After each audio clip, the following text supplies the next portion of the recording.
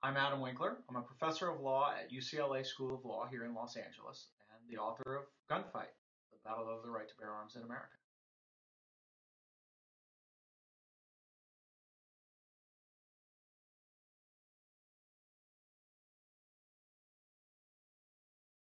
I think it is. I think it's designed to protect a democratic people. I think the framers of the Second Amendment really sincerely feared that a government that disarmed the people would be a tyrannical government that would run roughshod over their liberties. That was their experience with James II. It was their experience with King George III in the colonies, who tried to disarm the rebellious colonies. So I think that it did try to protect a view of democratic self-governance that the framers thought was not possible. But things change with the 14th Amendment. I do think that one of the mistakes we make is overemphasizing the Second Amendment and not recognizing the importance of the 14th Amendment. For whatever the framers of the Second Amendment thought, and there's been a lot of dispute about that, it's pretty clear that the framers of the 14th Amendment sought to protect the right of individuals to have guns for their own personal self-protection. And it's a great story that I tell in Gunfight about the rise of the KKK as a gun control organization. In the Civil War, before the Civil War, in the South, blacks were never allowed to own guns, right? Completely barred from owning guns. But what happens in the war is blacks arm up for the first time. Some fight for the Union Army, and the Union Army, who owes its soldiers back wages and can't pay them, allows the soldiers to take home their guns if they wish. So the black soldiers take home their guns. Other blacks in the South who don't fight are easily able to buy guns on the black market, which is literally flooded with the hundreds of thousands of firearms that had been manufactured for the war, but were, once the war ended, no longer needed. So blacks arm up in the South because they know that whites are not going to give up on their view of white supremacy too easily. And the KKK and other groups form to go out at night and take away those guns from the freedmen because they knew as long as the freedmen had guns, they'd be able to fight back and they wouldn't be as subservient as whites wanted them to be. The framers of the 14th Amendment clearly thought that by protecting the privileges or immunities of citizenship, including, as they said in numerous times on the floor of the Senate and the House, including the right of the people to keep and bear arms, they were trying to protect the right of the freedmen to be free from disarmament efforts by state and local governments.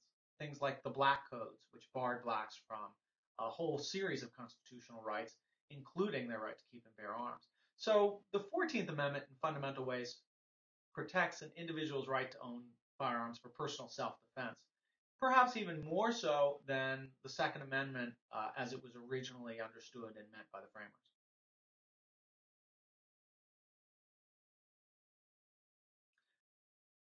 The role of the 14th Amendment was not central to the Heller case and the Heller decision, which was really focused on whether the federal government, which is bound by the Second Amendment, was restricted in its ability to ban handguns or other kinds of gun control laws.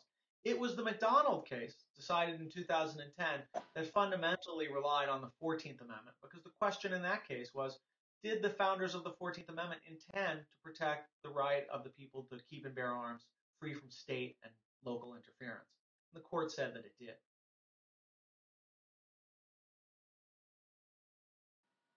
One of the most remarkable things I found in my research for Gunfight was the profound role that race and racism has played in our approach to guns. The founding fathers who wrote the Second Amendment supported laws restricting, on the basis of race, gun ownership. Like I said earlier, slaves and free blacks even, who otherwise had most of the rights, were not allowed to own firearms. The KKK begins in some ways as a gun control organization, with its primary strategy in its early days to take away the guns of black people so that they couldn't fight back. Um, and that element of race and racism goes throughout our history and our approach to guns. In the 1960s, I tell a great story of how the Black Panthers inspired the rise of the modern gun rights movement. That it was laws that were passed in the 1960s to disarm black leftist radicals, urban black leftist radicals, that ironically sparked backlash and resentment among rural white conservatives. And the NRA becomes radicalized in the 1970s, if you will, and becomes a much more diehard, no compromises organization when it comes to gun control. And in part, they're responding to laws that were adopted by, among conservative Republicans, including Governor Ronald Reagan here in California, laws that they supported, along with liberals, to disarm African Americans. So race has played a really fundamental role in how we thought about and how we approached guns from our earliest days. Well, the NRA has really shifted a lot and changed and transformed dramatically. And so I tell the story in the book also of how the NRA back in the 1920s and 30s used to be the nation's leading gun control organization, that they used to draft and promote gun control laws, and in fact drafted and promoted a wave of restrictions on concealed carry of firearms that swept the nation in the 20s and 30s, thanks to the help of the NRA. The NRA today tries to invalidate and overturn those very same laws that it supported 80 years ago. And the NRA, as the NRA histories will officially admit, really transformed in 1977. That in the 1970s, there was an effort by leadership to retreat from political advocacy, to close up their Washington lobbying office, and to become much more focused on outdoor activities, hunting and shooting, recreational stuff, with a new headquarters in Colorado Springs. And that helped inspire a group of hardline gun rights activists who didn't agree with leadership to actually mount a hostile takeover, a coup d'etat, if you will, of the NRA at the 1977 annual meeting of the membership. And this new hardline group takes over, recommits the NRA to political advocacy, takes a much more hardline, no compromises approach to gun control, and becomes the political powerhouse that we know today.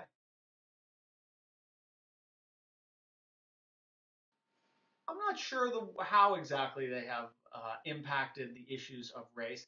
I don't think that gun control today is primarily designed with race in mind. I think that's somewhat of a historical relic. It's not exclusive. I think that you might see race pop up here and there. We haven't moved completely beyond our obsession with race in America.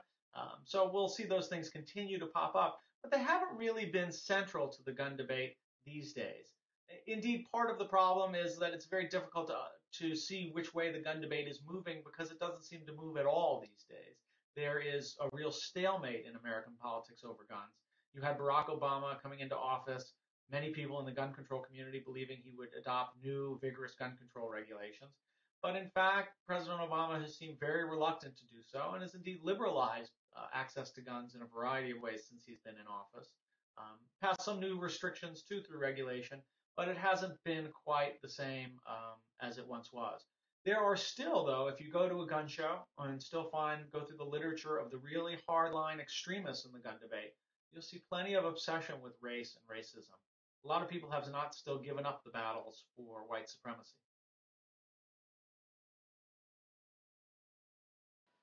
The NRA is obviously the leader of the gun rights movement, but they've been very quiet about the Heller case for a variety of reasons, some very expected. They fought tooth and nail to scuttle this Heller lawsuit. They did not want the Supreme Court to rule on this case. When the libertarian lawyers first brought the idea to the NRA and said, we're thinking about challenging this law, they tried to convince them to drop it, or if they were going to pursue the case, to add in other kinds of claims that weren't Second Amendment claims so that the courts could rule on some other issue other than the Second Amendment. When that didn't work, they tried to mount a hostile takeover of the litigation, where they would derail the litigation, if you will, to focus on non-Second Amendment issues, other issues other than the Second Amendment. That didn't work. They tried to get a law passed through Congress, and surprisingly, the NRA, as strong as it was not able to get a law passed through Congress that would overturn D.C.'s laws and moot the idea of a Supreme Court case.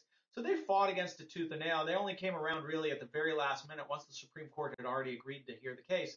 They did help Alan Gura at the very end. But ever since then, they've been a little bit quiet about the Heller case, haven't really talked as much about it as perhaps one might expect.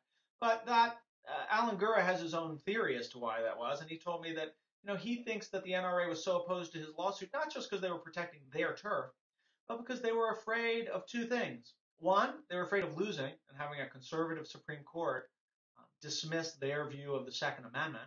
7 of 9 justices on the Supreme Court when the Heller case was decided were Republican appointees, so they didn't want them to come out against them. But Gura suspected there was another reason, that they might be afraid of winning.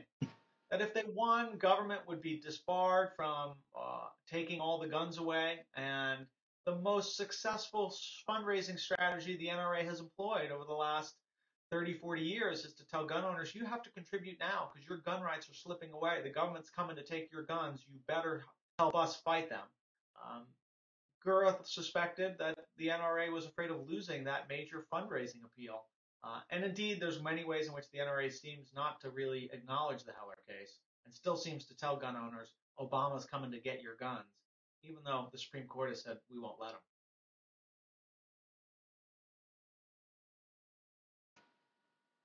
There was a move a few years back, maybe in the mid 1990s, a move by gun control organizations to get rid of guns through the back channel. And the back channel was, well, we can't get any laws passed that restrict gun ownership really. So what we're going to do is we're going to go to court and say that guns are defective products, like a Ford Pinto that explodes when it gets into a car accident and kills all its passengers. And if it's a defective product, the manufacturers will have to owe a lot of money to victims of gun violence, so much money because the injuries are so devastating that they would be basically forced out of business, and no one would be able to sell guns in America without a huge liability risk. These cases didn't go very far. Number one, because as courts frequently ruled, it's hard to say a gun is a defective product. It does exactly what it's supposed to do, which is to fire a projectile at a super high speed to injure or kill someone or something if that thing is a danger to the owner of the gun. In the same way, a knife is not defective, even though there's about 2,000 people every year who are killed by knives. They're not defective because they're doing exactly what the manufacturer intended, which was to provide a sharp blade. So these didn't go very far in court, and the NRA was strong enough to get finally a federal law passed that banned these lawsuits and said, as a matter of federal law, guns are not defective products simply because they fire a projectile. Obviously, you can have a defectively manufactured gun and there'll be liability for such a thing if it's indeed manufactured in a defective way, but not for a gun that's manufactured appropriately, but someone is just unhappy with the results. I think one of the bad parts of this move was that I don't think it was really well thought out at the time. Because what it all it did was convince the gun owners that the gun control people really do just want to get rid of the guns any way, shape, or form, and will stop at nothing to do so. So it only strengthened the gun rights movement rather than diminished its power. So I think it was one of those things that, like a defective product, backfired on the gun control and their credibility in the gun debate. Thank you very much for having me.